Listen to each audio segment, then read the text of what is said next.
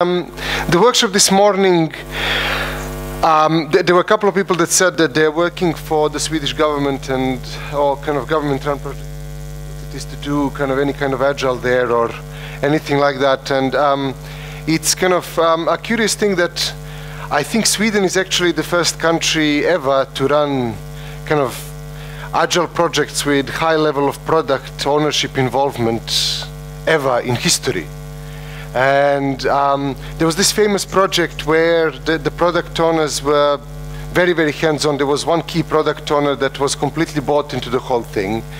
And the team was trying to kind of deliver, and they were pretty much delivering everything the product owners wanted. And the product owner was actually the budget holder as well. So it's not like the typical Scrum product owner that doesn't really own anything.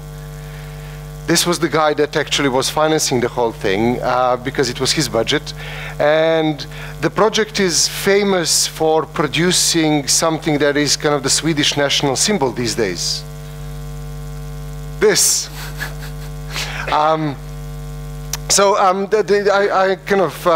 reason why it's in a pristine condition like this and it looks so beautiful is that it was preserved for us by the virtue of people who built it, because as kind of the king of Sweden, who was the key product owner for this, was trying to change the specifications all the time and kind of couldn't decide whether he wants a longer ship or shorter ship, or kind of at the time, at least, you know, I wasn't there then, unfortunately, but from what I've read, this was kind of a similar situation that we have now with Amazon clouds, where people can't decide whether they want an on-premise deployed solution or something deployed in the cloud. And at the point when they were building the Vasa ship, this was just when cannons were becoming viable to put on ships. That's kind of one of the weirder sides to the story that not a lot of people know. And people couldn't decide whether they want a ship that was kind of built for cannons or whether the ship that was built for bombing until very late on. And before then, most ships were built kind of to put lots of people on board, ram it into another ship, and they just jump over and kill everybody. Where, because of the technology improvements, it was now becoming possible to do cloud deployments, where, you know, a ship can just come close and then shoot at another ship with cannons. And they were changing the specs all the time, and the end result of accommodating every possible wish of the product owner was basically that the ship shipped. But it only shipped for about 1.5 kilometers, where it was preserved for everybody then to be able to observe in the beautiful Vasa Museum later, which is, you know, an incredible business value now, but not what originally intended. So, and one of the key problems with this thing is the thing shipped. A lot of software teams that I've worked with over the last 7 or 8 years are very proud of shipping, but they ship in the same way as this. It goes for about 1.5 kilometers and then falls over because somebody decided to put 5 more cannons on top just the day before the deployment. And in kind of a lot of what we do in software is kind of not really positioning us for success, and that's what I want to talk about today. And there's lots of stuff going on in the community, and people talking about build, measure, learn, talking about kind of user stories, iterative delivery, and how we have solved these problems. And in my experience, the way people typically understand user stories and the way people typically understand iterative delivery falls short of solving this problem. And this is because we're not asking the right questions, we're not really looking for the right things. If we talk about build, measure, learn as one of the kind of more popular concepts these days, or if we talk about Scrum and kind of retrospectives and iterative improvement around the process and things like that, they're all good ideas based on whether we're measuring the right things. And this is where Doug Hubbard's fantastic idea comes in. Doug Hubbard is a famous guru on business metrics. He wrote a book called How to Measure Anything. The name of the book sounds like a stupid American self-help book, but it's actually a very, very smart book. And in the book, he has a couple of really profound ideas. One thing he talks about a lot is that people generally measure what's easy to measure, not what's important. And kind of this whole build, measure, learn thing, the way I've seen people implement that quite a lot is measure what's easy to measure. With kind of user stories, I kind of think we're also fallen into that problem without knowing it. And that's why kind of today I want to attack one of the sacred cows of Agile, that's kind of the Connextra user story format.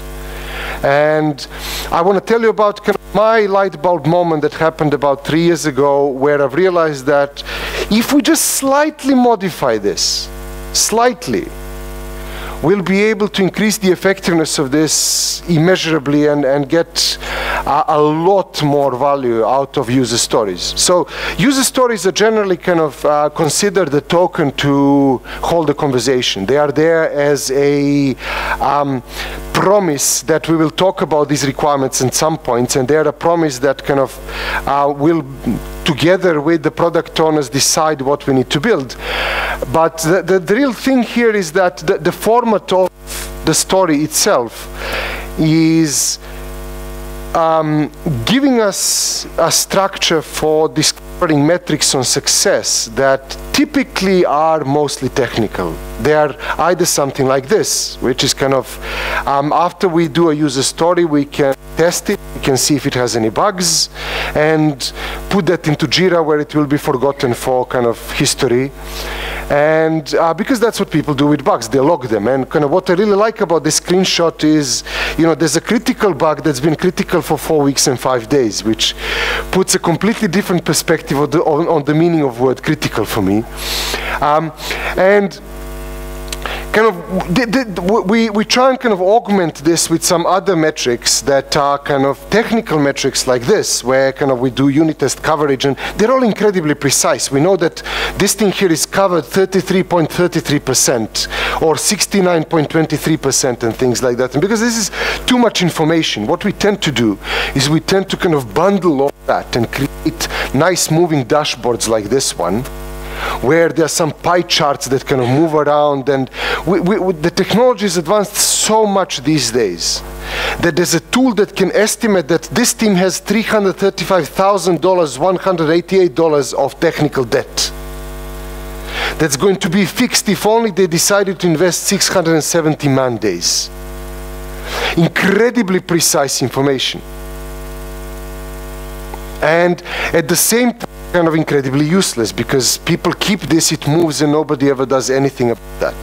Again, Doug Hubbard talks about, you know, the value of a piece of information is generally proportional to the value of the decision it informs. Where kind of for this stuff and this stuff and this stuff, kind of the information, the decision it informs is kind of, I'm going to stop watching this and watch some telly now. So, and kind of, there we have, you know, a classic problem with metrics in software. And this is not just a software problem. This is a problem that's plagued other industries, and kind of the whole build, measure, learn idea is not a software idea. It's been around for a long time in other industries as well. One famous example of that is the Ducati racing team at MotoGP. So Ducati was a new entrant into the MotoGP, that's kind of Formula One for motors market, in 2003. And because they were a completely new team there, they had no previous experience with doing motors for that kind of races, and they said, we just... This died now, yeah? So you have problems with cabling here generally. So, so what I said is, we're not really going to assume anything. We're not going to for winning. We're not going to kind of try and do anything overly ambitious. We're just going to approach the first season as a learning experiment. And what they did is they started thinking about what they want to learn. What kind of information about the motor they need to be able to be better next season. And then they started building in lots of sensors and putting that into the motor so they could track performance. And they started, like any newbie starts, they started not doing that well. They started doing regular debriefings with the drivers so they could figure out what worked well, what didn't work well, they could figure what to improve and things like that. And somewhere halfway through the 2003 season, they started winning. They started placing in the first 3 places consistently because they were improving their motor after every race. They were, they were measuring stuff that made sense to measure, and they ended up number 2 overall that first season. And what they did then is so classic for software teams. What they did then is said, well, we didn't really plan to do anything that good. We ended up number 2. Next year we're going to win. And they had this classic second system syndrome. Second system syndrome is a well-known kind of problem with object-oriented design and new frameworks, where people, the first time they use a new framework, they're very, very careful how they do that, and they try not to do too much.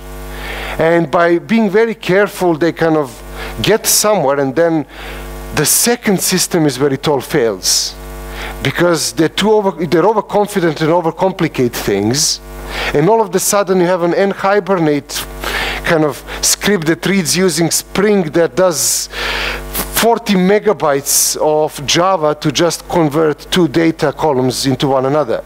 And that's what these guys did. These guys said basically, well, we're number 2 without even trying. Next year we're going to win. And they stopped looking at the metrics. And they were so overconfident that the 2004 bike had about 60% new components, without any kind of validation at all. And they didn't even try and change it a lot through the second season, and basically ended up much, much worse than they expected, which prompted a whole kind of discussion, what they did right, what they did wrong, at the end of the season, unfortunately. And then they kind of figured out they need to go back to measuring stuff. One of the key people on the team said that kind of previously what they thought is you use metrics to figure out what to do when something's going wrong. You don't really use them when something's going right to figure out what to do better. And I think that's what we do in software. We use these metrics to figure out technical debt, how much money this is going to cost to fix, that we have 10,078 critical violations here, and that, this has been critical for, I don't know, 4 weeks. We use negative metrics. Negative metrics are metrics that can tell us that something is wrong, but they're really bad at telling us that something's right. Bugs, number of bugs, bug trends, they're really good indicators that something is wrong. If I have 500 bugs in my system, if I've had a critical bug for 4 weeks, I know that something's wrong. But 0 bugs isn't an indicator of anything. A negative metric can't give you anything positive. So 0 bugs doesn't mean anything. It might mean the system wasn't tested at all. It might mean that the wrong people tested the system. It might mean that all the tests are returning true. It might mean lots of other things. So a negative indicator like the number of bugs is really good at telling us something's wrong. Code coverage is another classical negative metric. A very low code coverage can tell me that this part of the system is not tested. That's useful information. A very high code coverage like this one is not really telling me anything. I have no idea what the tests are doing. I can't make a decision based on that. A good analogy of that in kind of everyday life outside of IT is blood pressure. Blood pressure is a really good negative indicator of human health. If I have high blood pressure, that's a very good sign that something's wrong with me.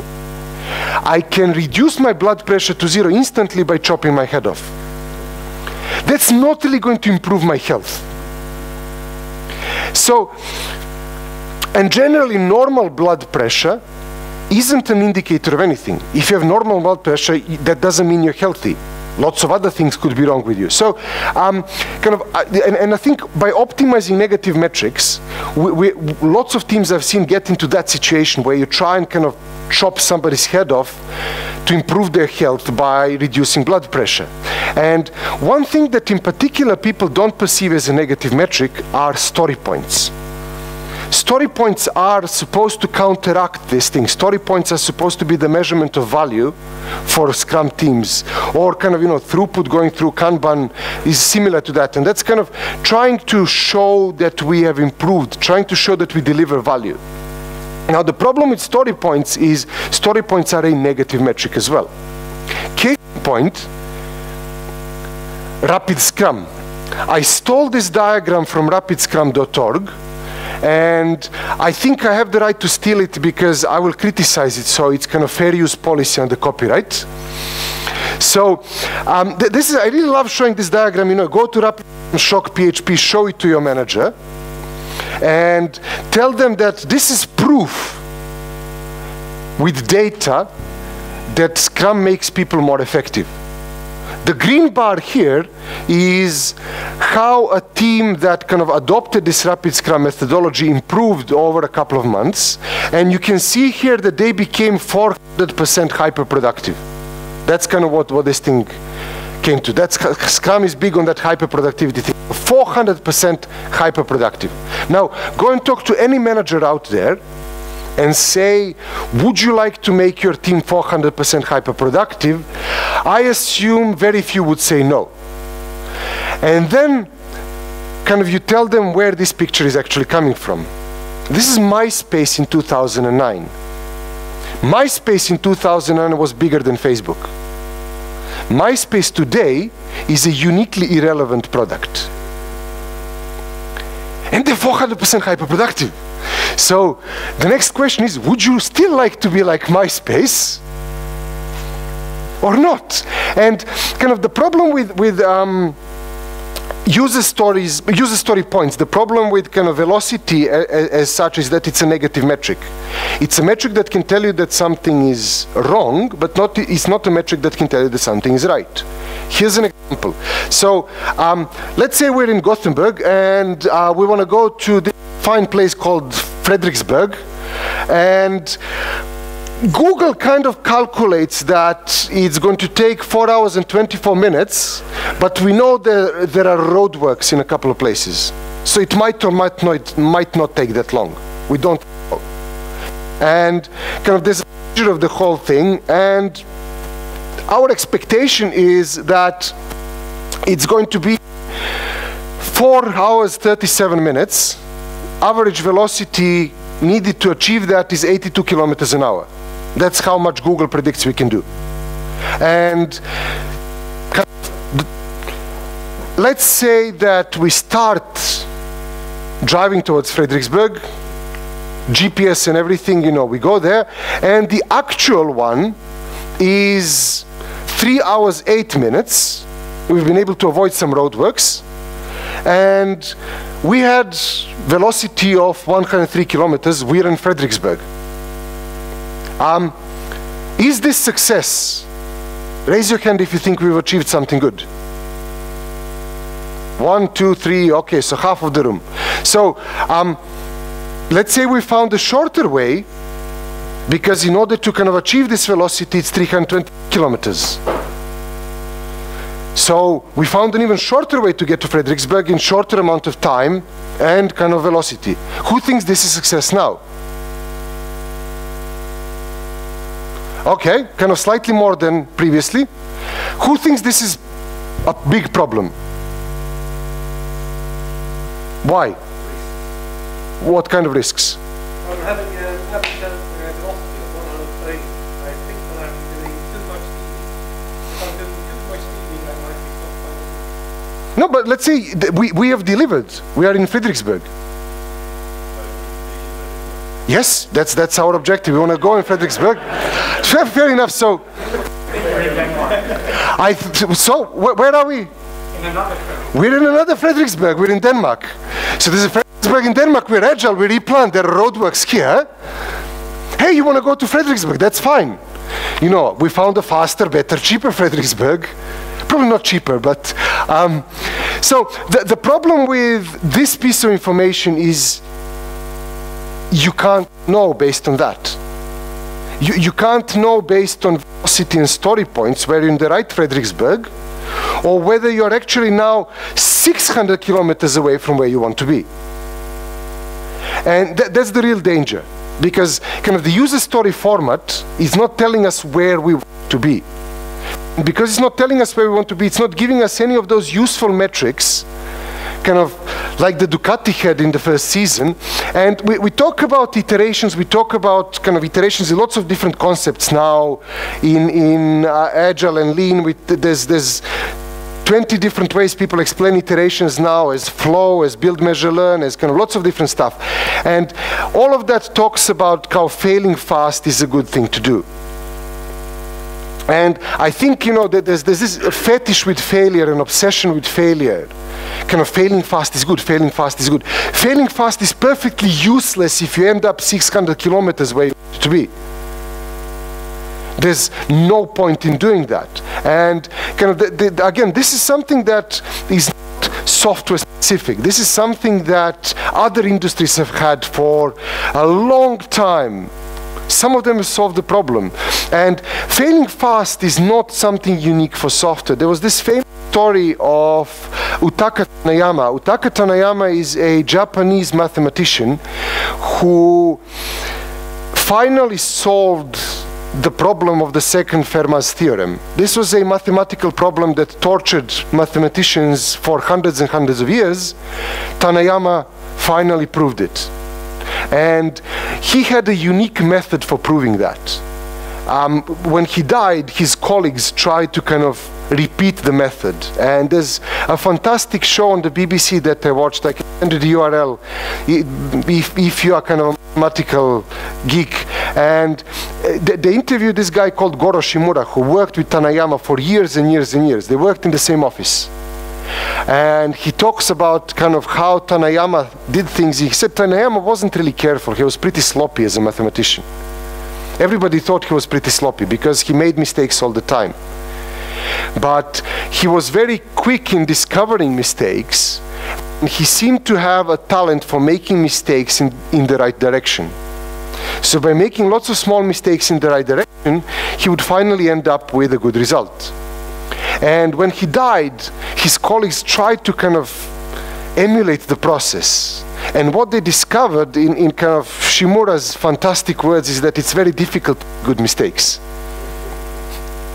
And that's what kind of, if we talk about failing fast, we need to be thinking, are we kind of at least failing in the right direction? Or are we going to end up in Denmark? And kind of, that's kind of the thing why I think the way we approach planning today, and this is kind of what most software firms call roadmaps these days. This is another slide I stole, but I think I'm right to steal it under copyright laws because I'm going to criticize it. So it's fair use policy. And to see that people thought that this is a roadmap, I even have a URL that says roadmap.pdf at the end.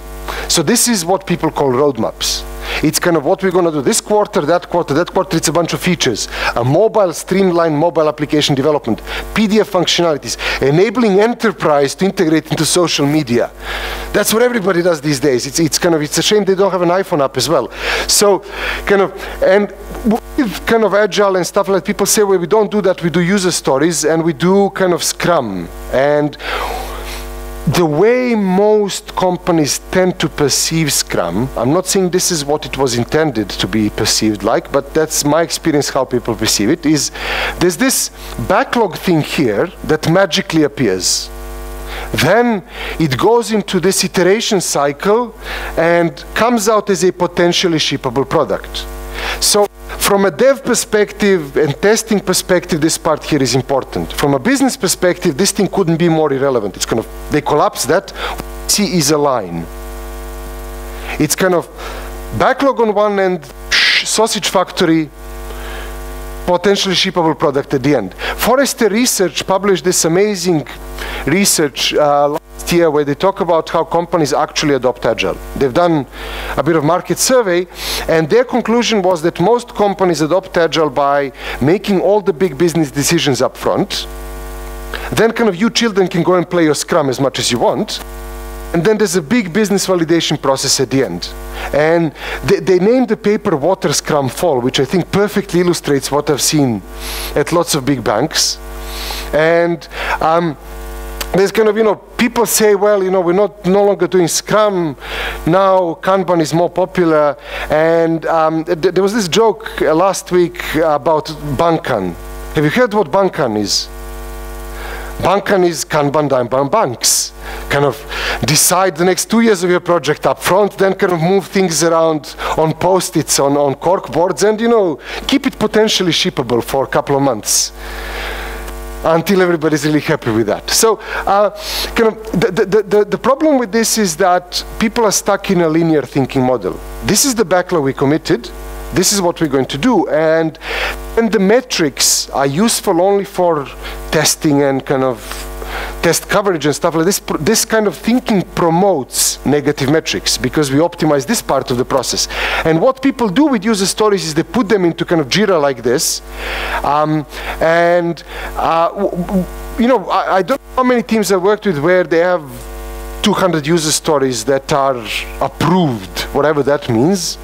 And kind of, they get ticked off linearly. As they pop off the stack, they get ticked off, they put in a potentially shippable product, it says potentially shippable indefinitely. So, kind of, this kind of thing is not iterative, this is linear.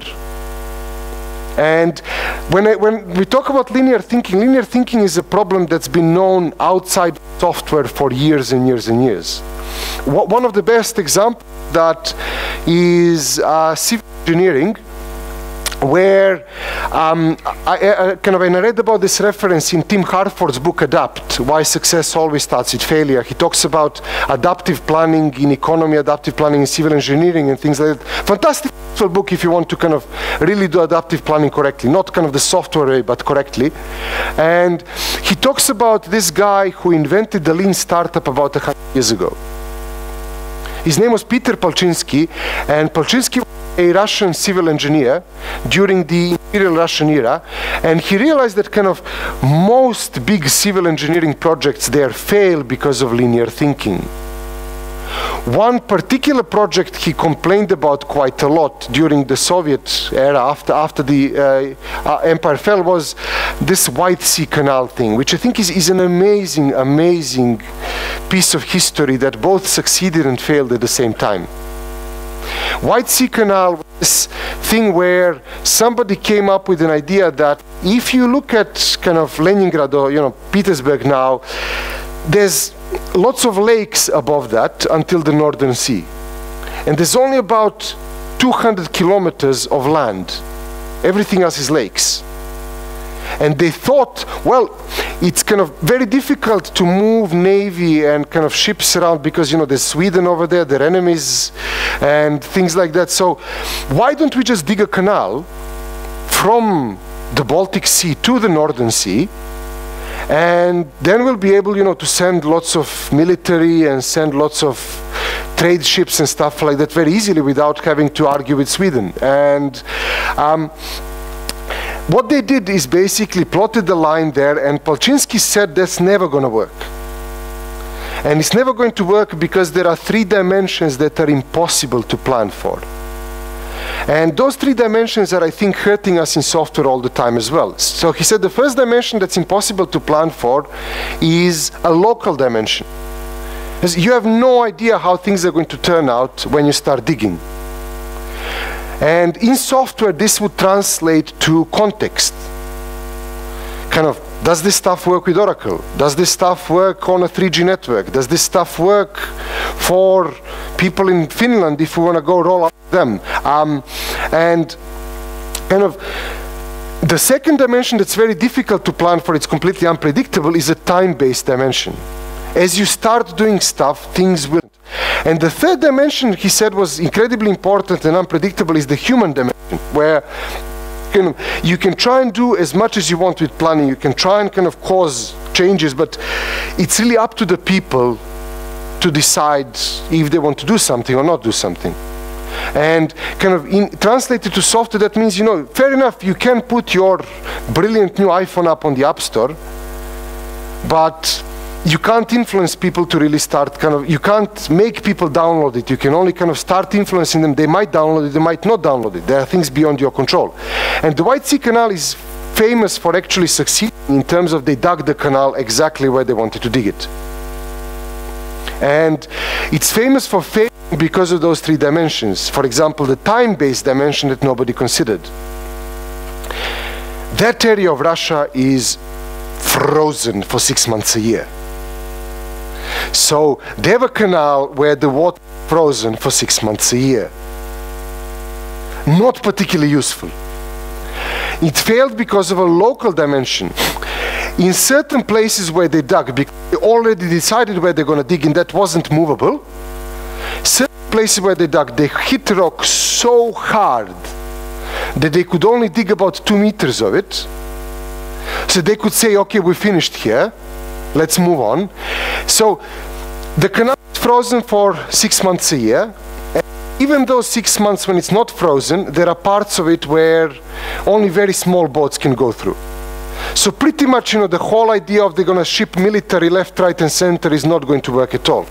And Palczynski identified 3 principles that can help people create plans that avoid those problems. He said it's impossible, absolutely impossible to predict what's going to happen in those dimensions. But what we can do is we can create plans that help us react to those problems when they occur. And not just react to those problems, that allow us to exploit opportunities when they occur. For example, to a local dimension, they might have realized that digging through one part of the land there is much easier than the others, so they could have moved things through that. So Palczynski identified 3 principles, and you'll see why I think he invented Build, Measure, Learn 100 years ago. He said the first principle is don't really set on what you're going to do up front. But because we know that there are going to be unpredictable things, try lots of new ideas and try lots of new things. And some of them will work, some of them will fail. Then the thing we need to do is the second principle is try those things so that any of those things failing is not going to kill you. This is where user stories are brilliant. This is where user stories can do their best for us. User stories are small chunks of work that can succeed or fail, and if they fail, it's not such a big problem. And the last thing that Palczynski identified is selection, because we're trying lots of these different things. Figure out what worked, what didn't work, and improve based on that. So this has been now rediscovered as Build, Measure, Learn. It's been rediscovered by the design thinking community as there are 2 different models of thinking. Design thinking is an approach to running businesses that was invented by IDEO, the famous design agency, and they talk about how effectively analysis is pointless if you only have one option, because you've already chosen it. And the strength of analysis is really helping people select between different options. So their product design process has 2 different mental states. It actually has 4, but these are the 2 that are important for this discussion. And a mental state that's divergent, where it's about creating lots of options. And then there's analysis in the middle, then convergent way of thinking that selects between those options. And this is where I think we are really bad in software, because the way we plan, the way we organize analysis, the way we do our product designs is like this. And we claim that this is a roadmap, but this is not actually a roadmap. This is a roadmap. It's a map with roads. If you go and talk to anybody who's not in IT and tell them a roadmap, they will think about this. In IT, a roadmap is this. And this is not a roadmap because there are no roads here. There's only one way through. So there's only one road, and even that one road is going through a tunnel. You come in on one end, you come out on the other end, and then you figure out that you're in Denmark. So in order to really get the value out of iterative delivery, in order to get the value out of user stories, and this is what, again, Forrester Research talks about in their What a Scrum Fall paper. Organizations are not really getting value out of What a Scrum Fall. There's a slight improvement in development and stuff like that. There's some improvement, but they're not really getting the big promise of iterative delivery. Because the big promise of iterative delivery is, hey, I want to go there, I'm on this side, I start doing this bridge is blocked. Fair enough, I'll just go through another bridge. That's okay. And we're not doing our plans like this. We have to start doing plans more like this. Plans full of options. Plans that are detailed in the next couple of steps where we want to go to, and have a broader picture that tells us where we want to go. If I want to go to Friedrichsberg, I don't need to go all exact streets immediately. I need to know the general direction, the first couple of roads I'm going to take, and where I want to go.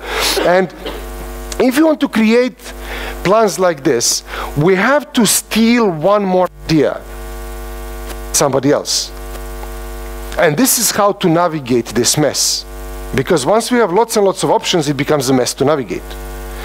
15 years ago, when we start driving with plan whole journey up front, and then there's a person that's reading a map and saying, no, left, no, not that left, the other left, no, oh, you missed it. Then you stop, you go out, you argue for a while, and then you start figuring out where you are. You ask the nice lady that doesn't speak any English where you are to point on the map, and then figure out where to go, want to be. And now no longer, nobody does that anymore. What we have is we have this. When you go off the road, this magically replans stuff. There's no more arguments who's not how to drive, or who do you know, where's left, where's not left. We have GPS where effectively it's not such a big problem if you take the wrong street. It's not such a big problem if a bridge is blocked. This is going to magically recalculate it for you very, very quickly. And this is where we can get the promise of Agile working for us. This is where we can get the promise of higher throughput through iterative delivery working for us, if we could come up with something like this. Then we could feed it with lots of options. And once we feed it with lots of options, if we go off track, it will magically recalculate things for us. And I don't have the perfect solution for everybody. I can tell you what we started doing and how we started solving it. Maybe it's going to work for you, maybe not. But if it doesn't, try and come up with what this would mean for you. And the things we discovered we were lacking are these two things here. We had this stuff. We had user stories and velocity. That's good. But velocity is only good as a negative metric. If your velocity is very low, if your car is moving at 10 kilometers an hour, you know something's wrong. You don't need to know what is wrong, you know immediately you need to start fixing stuff. Maybe the bridge is blocked, maybe the road is congested, the engine's broken. There's lots of different things that could be wrong. But once the car is moving 90 kilometers an hour, 80 kilometers an hour, that stops becoming that useful as a piece of information. It's still a good control thing to see that it's not dropping to 10, but it's no longer that useful as a piece of information. Like user stories, velocity and stuff like that. If you are releasing one user story a week, that's telling you have user stories that are too big, it's not that good.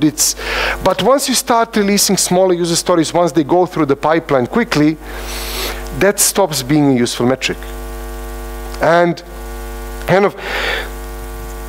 we lacked these things, and we started thinking, well, what we need to do is we need to figure out what does our next turn look like, and how do we know that we have taken the next turn.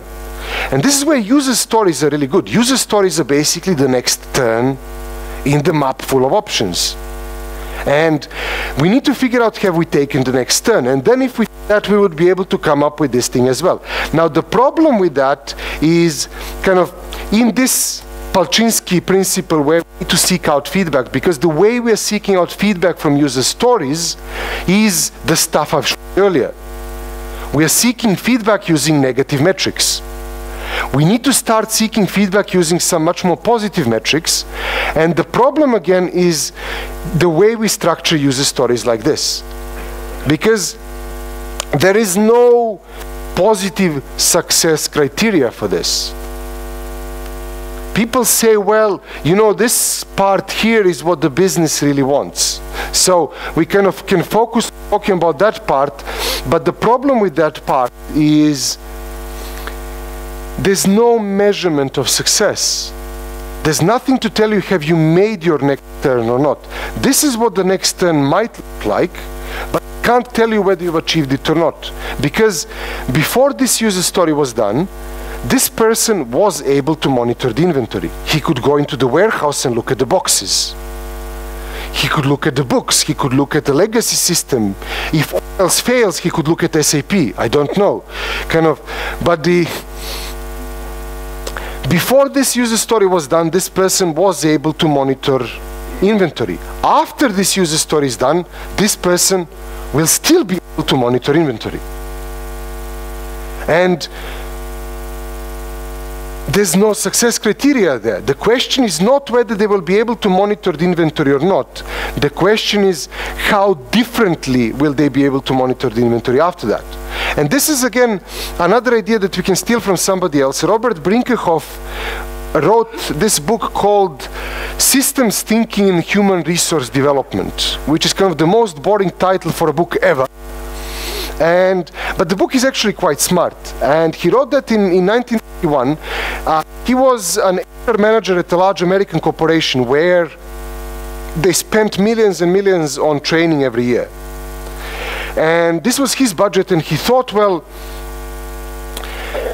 we measure this kind of training, and we look at the stuff, and you know, we try and do a lot of this, but if we were really successful with that, by now we should have been making a lot more money. And we're not. Things are improving slowly, but they're not really, there's no big movement anywhere. So he started looking at how they measure, what are the metrics, how they measure success for these things. And they said, well, you know, what we do to measure training is have a bunch of tick boxes. Have you enjoyed the training? Of course, I've been kind of 2 days off work. Did you learn everything you expected? Well, probably. I mean, if I say no, they're probably not going to send me on any training, or I'm stupid for not learning, or things like that. You know, was the speaker knowledgeable about the topic? Well, you know, he has a mustache and everything, probably is. So, there's no kind of overall success criteria. And Brinkerhoff's light bulb moment was in the same thing kind of as we were discussing earlier, where he realized they focused training on the type of work people want to do. It wasn't a dev shop, but if it were a dev shop, what that means is, well, they'd send Java developers to Java, advanced Java training. They would send testers to ISTQB. They would send they would do that. And he said, well, that's kind of problematic because people could test before, people can test after. We're not really measuring the change. And his light bulb moment was to think about, well, what is the change in the type of work somebody wants to do? He calls that an impact. And he says, well, that impact is how we decide whether we have taken the next turn or not. And kind of translated to user stories, how differently will this person be able to monitor the inventory? This is what I started looking at. Whenever I get a user story like this, does this part show a change or not? And if it doesn't show a change, the first question is how differently. For example, faster.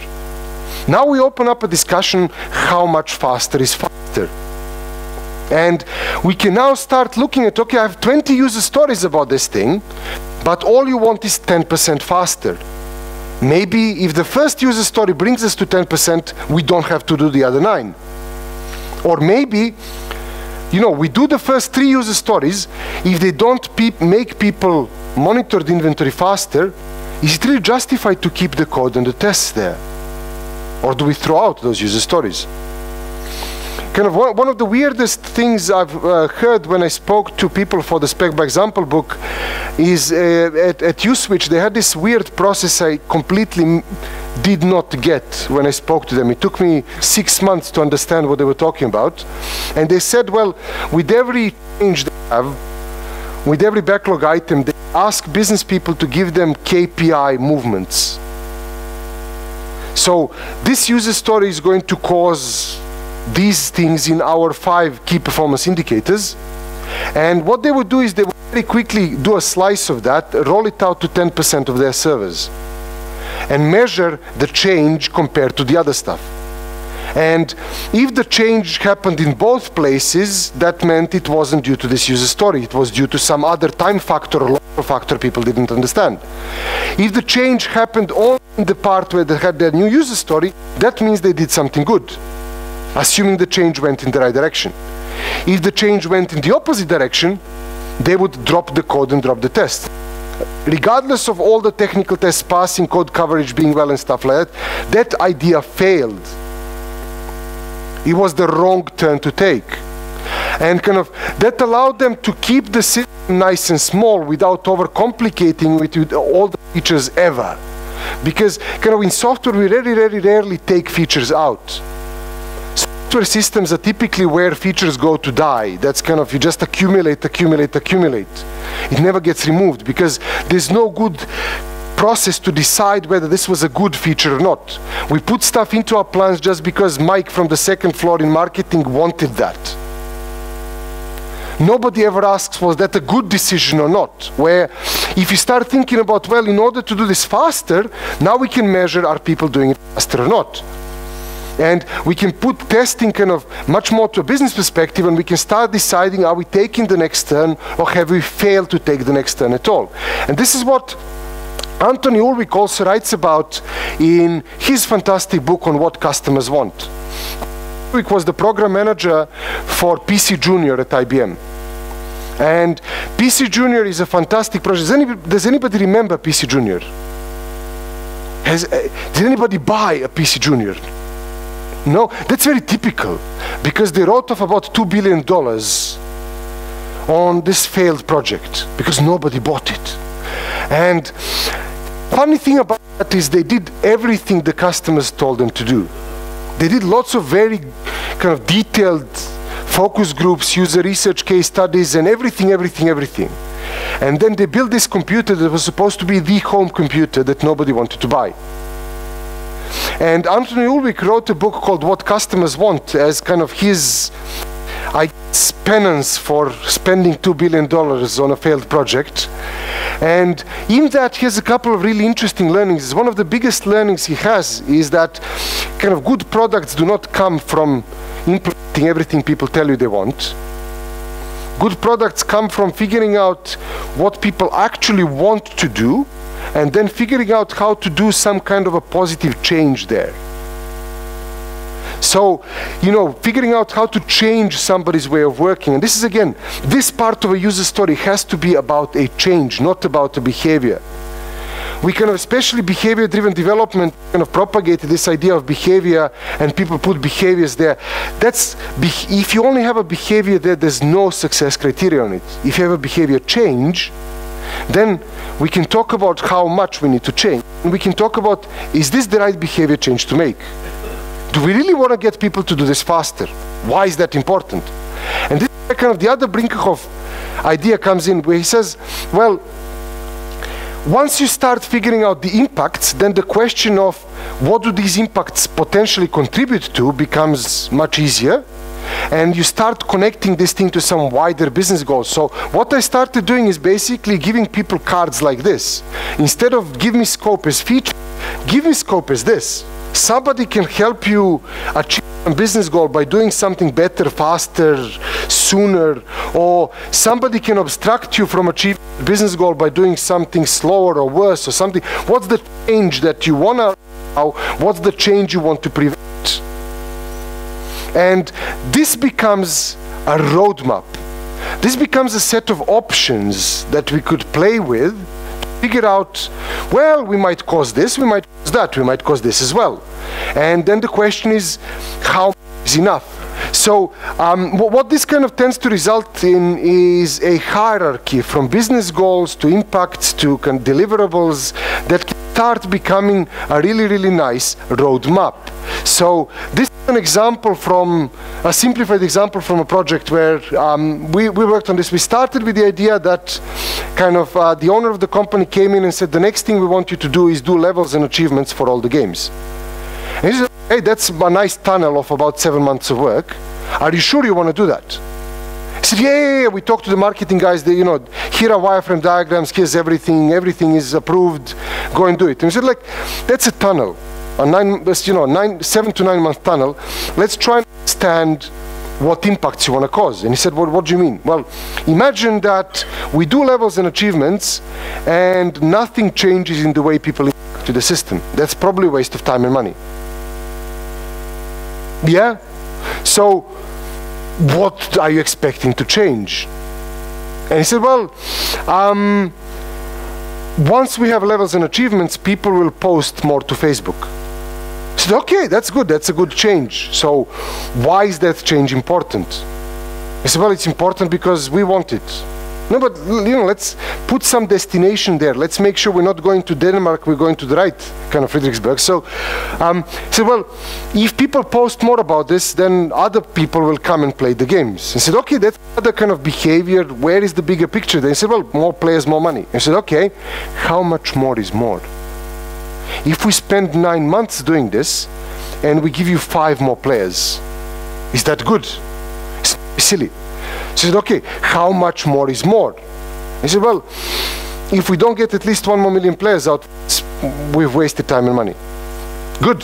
So we know that kind of the destination on the map, the place where we want to go to, is 1 more million players. And one option is to get those levels and achievements and make people post more. And now what we can do is we can see, does this road actually exist? Is it under roadworks? Is it congested? Is it blown up? Or is it a motorway where we can drive a truck through? And we said, okay, that's too big, but if this is what you want to kind of prove, we already have tournaments, so maybe we can just do a pop-up after a tournament is won. Say, hey, you won a tournament, would you like to post to Facebook? It's not going to be perfect, not going to give you 1 more million players, but it will prove or disprove this whole idea. And we said, okay, let's do that. It took us a couple of hours to do that, and we have proved, to everybody's surprise, that people don't like to spam their friends. And we said, here's the data. I mean, do you really want to spend kind of 7 months doing this? Because it doesn't look that promising. And we said, okay, let's try another idea. Let's come up with more options. We've done the analysis, discarded an option. Let's come up with more options. And we said, well, another way of kind of influencing people, another impact we can use is invite more friends. We start growing them up, explore different roads. And we said, well, immediately the marketing guy said, okay, so what we can do is we can offer people free chips. I can give you some screenshots. We can integrate it with this. We can integrate it with that. We have this marketing. Stop. We don't need to know that many details now. All we need to know are the next couple of steps we need to take. So let's first prove that this road exists. And we said, maybe we don't automate the whole thing completely now, ever. And let's do something that just allows us to learn that this thing is okay. And we said, what if we put a button there where people can click on this button and we just put their emails into a text file? We'll manually give them chips. I'll do that manually every hour. And we'll just tell people your chips will be credited in an hour. And, or next working day. And we'll stay overnight and send these emails. And that's what we did. We tried to prove this thing. And then we proved that, yes, give people the possibility to send invites. They will do that. But no, more players are not coming. So we have a blockage there.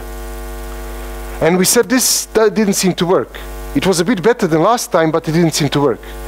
And then the marketing guy said, no, this is the best possible idea. What do you mean? It's a proven idea. He said, look, you don't have to be right. Just give us an assumption why you felt this failed. Just give us an assumption. That's okay. And he said, well, my assumption is that the link in the email was in the text. You couldn't see it's a link very easily. Maybe people just read the email and didn't click on a link. He said, okay. The way we test that assumption is put a big button that says, join game now, in the email. And we sent a couple of 100 emails manually, and we proved that, hey, this road is actually a motorway. You can go really fast there, and the police are not going to stop you. And we then started automating stuff, and by the time we ticked off a couple of items there, we were pretty much on track to do this, and we said, okay, this is good enough. We don't have to go and do levels and achievements. We don't have to do any other stuff. We have pretty much achieved what we want to achieve. Now we can move on to the next thing. So kind of, we started creating a roadmap, and we had a GPS that allowed us to replan quickly. And I said, might be not the perfect solution for everybody, but you know, try and come up with something equivalent for you. So, we had a meeting in February this year with a couple of people who are working on similar techniques. This is mapping out those impacts is one technique. It's not the only one. It's not the best one. There's lots of alternatives as well. And this is just kind of, if it doesn't work for you, investigate other stuff. But we try to identify what's common for all those practices. What is the purpose of this whole thing? What does it allow people to do? And we identified kind of 4 principles that allow people to do. And I think if you kind of start slightly shifting your organizational mindset towards these things, regardless of which technique you use, you will end up creating a nice GPS for yourself. And the first thing is that kind of people should really know why they're doing the work. What's the bigger picture? Where's the destination? And that's kind of the center of the map. That's where we want to go. Communicating that to everybody is incredibly important because it helps narrow down all the other discussions. You can start thinking about, well, this user story is not really part of that business goal. It's a good user story, and thank you, Mike, for asking for it, but it's a not now. Chris Matz says, never say no to business people, they'll be offended, tell them not now. You've chosen this business goal, this user story doesn't fit in. So the second thing is, as organizations, we should focus a lot more on delivering impacts and outcomes rather than delivering features. We should measure success in terms of the impacts we've achieved with the software, not how many user stories we've released. Actually, more features is bad. That's complexity. So the other thing is that kind of we need to navigate this roadmap by deciding what to do next based on some immediate and direct feedback from the outcome of the work, from kind of how people are using this stuff. And the more we can do that, the better, because that will help us create a GPS that can replan faster. So faster feedback in any kind of sense like that is good. And the third one, the last one we realized is that once you communicate this to everybody, it turns out that people do really start caring about what gets released. And people do really start caring about this part or that part, and all the questions around prioritization, estimation, stuff like that become much, much easier to do. So kind of those are the things that I want to leave you with, regardless of what technique you use, regardless of what you do. If you can start moving your organizational mentality towards this, you will resolve what the Scrum fall. And the organization will get a lot more value out of Agile, out of Lean, and things like that. So I've mentioned a couple of books. The first one is What Customers by Anthony Ulrich. Fantastic book. Kind of try and read that if you have time. Second one is The Learning Alliance and kind of systems thinking and human resource development. It's an incredibly thought-provoking book, incredibly dull. So it's one of those things where, you know, it's better for somebody to rewrite it in a better way.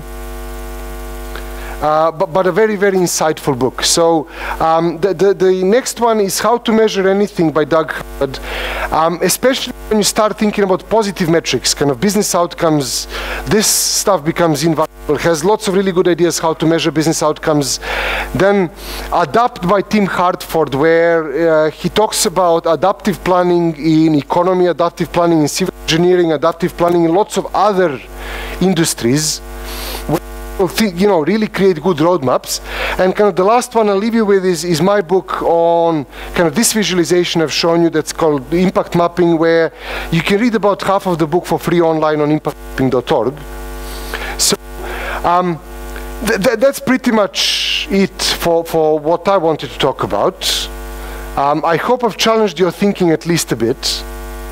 And if you remember one thing from this, try, because that's going to be the gateway drug to everything else. So I don't know, have I overrun on time, or do we have time for questions? Almost 10 minutes left for questions. So does anybody have any questions?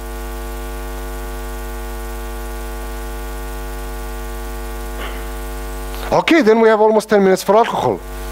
So Oh, we have a question. Okay. So we don't have a co-located team. Okay. So we don't have a co-located team. So my question is if you have any experience on doing impact mapping sessions with a team that's not co-located. Yeah, I do. And if you do them once per milestone to kind of set the bigger picture, and the project is important, people will travel. If people are not going to invest one day of their time every milestone, really senior people, not going to invest one day of their time every milestone to travel in the same location, you're probably not doing something important. Which means stop that and do something else.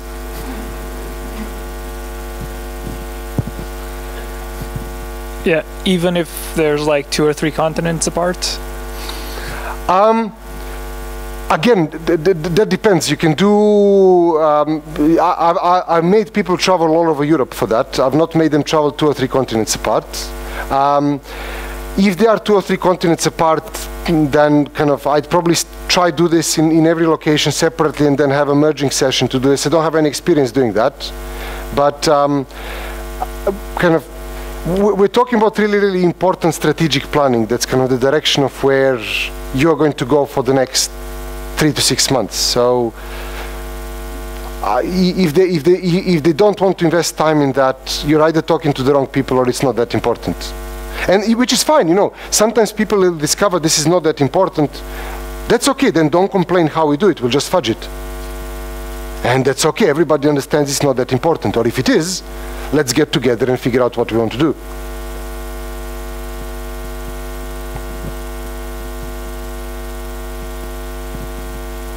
So, okay, so the question is, you mentioned that it's a behavior thing that you want to describe. So do you Behavior connect change. Yeah, the change in itself. So do you connect that somehow to the feature that you actually develop? Yes, so you connect it using kind of a roadmap like this. So the behavior change is inviting more friends. The feature is semi-automated invites. So it's visually connected. And the nice thing about this is it prevents pet feature user stories from coming in.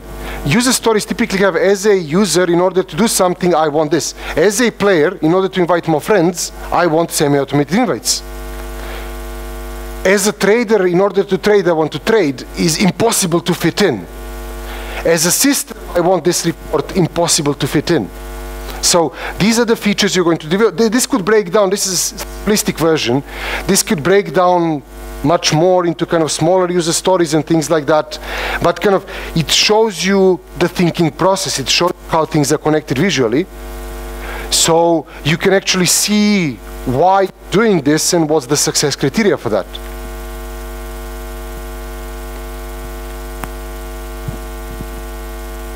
So one more question.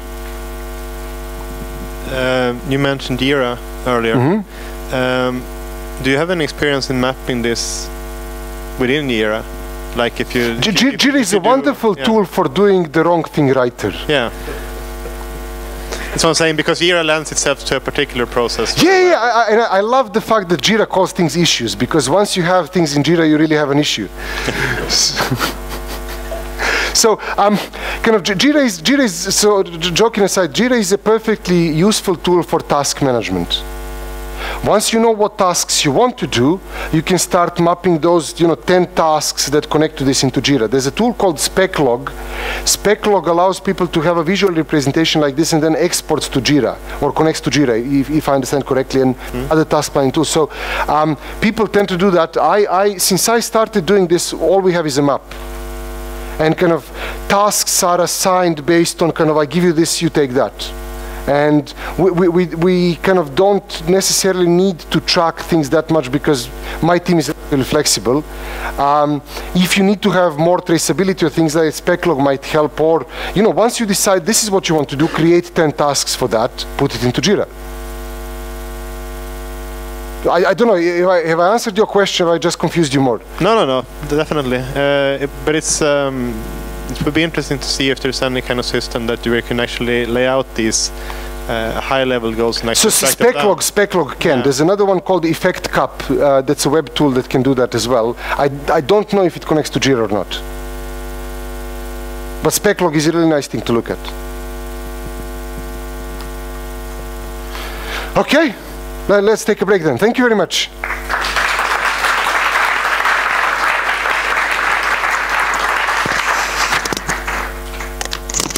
I'm going to skip the microphone because I think I'm loud enough for everyone to hear me.